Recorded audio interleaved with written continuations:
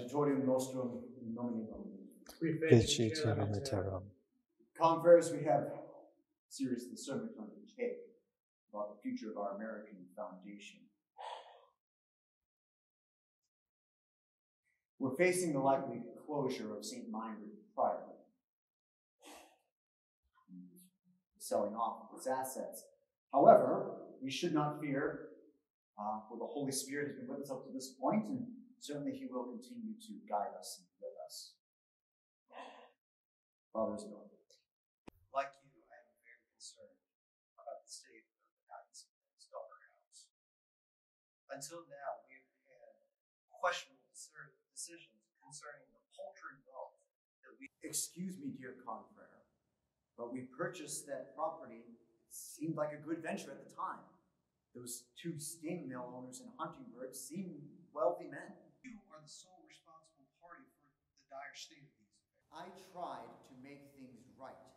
I poured money into those mills, but Father Ulrich obtained loans for us that have exorbitant interest rates. How am I supposed to save Saint Meinrad if I don't have... Please. Let us be mindful of our situation. Allowing our emotions to boil over into unfettered words will not solve our problems, nor will it resolve anything in due time. And what about the servants? What about our lay brothers? What about the people of God who have come to rely on us to bring them Christ? What will this say about Our Lady of Einsiedeln when its monks just up and left, packed up what we had and left when things started going badly? Are we just supposed to uproot ourselves, sell acreage upon acreage, and leave the hill? Chrysostom, you speak of the lay brothers and the servants as if you're the only one who is invested in this foundation. Why do you insist on drawing others into this argument? Chrysostom, how about we talk about this systematically? We are not neglecting to care for our servants, the lay brothers, or those we have come to know and love in our time here. But please, could we just be civil for a moment? Confreres, I bear much of the responsibility for the situation in which we find ourselves. I was the one who purchased the property. I was the one who accepted the responsibility for the parishes at Ferdinand and Fuller. I was told that we would come here to establish a new monastery in a new land. But there is no monastery here. I have been broken, both body and soul. But I will do whatever Abbot Henry says. I am the man who can save and elevate Saint Meinrad. Multe sententiae sunt impie.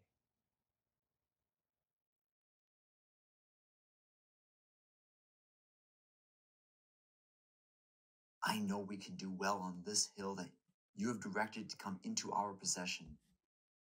At one time, I believed myself to be the man to save and elevate Saint Meinrad. Though these turns in our earthly fortunes make me question my efforts, I hope Abbot Henry orders me home to Einsiedeln. That way I can say in all honesty that I've been ordered home, and I don't have to keep up this facade anymore.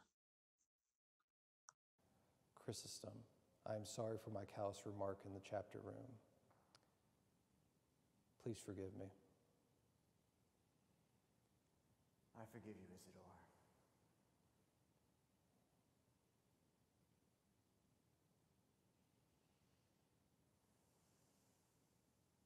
I want to go home to Einsiedeln. I made a complete blunder of our American foundation. I don't want any of you to think that I've failed you. Chrysostom, yes, we've made a vow of stability to Einsiedeln, but that doesn't preclude us from physically staying in one place that God has called us. Yes, We might be monk mill operators or parish priests or whatever Saint Meinrad might be in the future. But that is not important right now. The drag line that binds us to Einsiedeln. It doesn't make us obedient, it just makes us feel guilty. This drag line, as you call it, is what brings us happiness. It's the only semblance of monastic discipline we have right now. I will obey no one but his lordship, our abbot.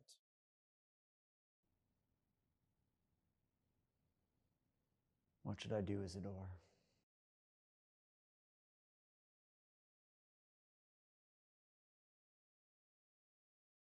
Most worthy Lord Abbot, most dear Father, in meetings on April 12th and 13th, 1858, each of us considered the situation and composed to our own opinions a composite that was then signed by all, and the following points were agreed in common. We all agree to undertake a liquidation and are here setting down our views. If the liquidation is total, it could be done in the following way. The school would not be opened in the fall. The brothers would remain, but no new brother candidates would be accepted. The servants and workers would be dismissed. We would sell in the larger cities much of the land. The profits from said sales would be used to eliminate the debt. On the other hand, if we have a partial liquidation, we must first ask what your lordship understands by a mission house. Is it a monastery with a school, a monastery without a school, or a school without a monastery? But when we consider the chapter decisions at Einsiedeln, we can only conclude that you and the entire chapter propose to found a monastery with a school. This encourages us to make our first joint request to you to opt for a partial liquidation sufficient to eliminate the debt and establish a mission house with a school.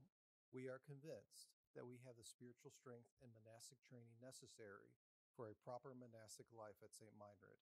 In this way, you would found Saint Meinrad anew. Once we have a proper superior, we will at least be freed from errors and deceptions, and we will all unite ourselves to achieve the same goal. Permit us to express the fact that the above statement is in agreement with our conscience. We are ready and willing to support, as far as possible, the wish of your lordship. We are your lordship's unworthy servants and faithful sons. Father Ulrich Christian of the Order of Saint Benedict. Father John Chrysostom Faffa of the Order of Saint Benedict. Father Bede O'Connor of the Order of Saint Benedict. Father Isidore Hobie of the Order of Saint Benedict.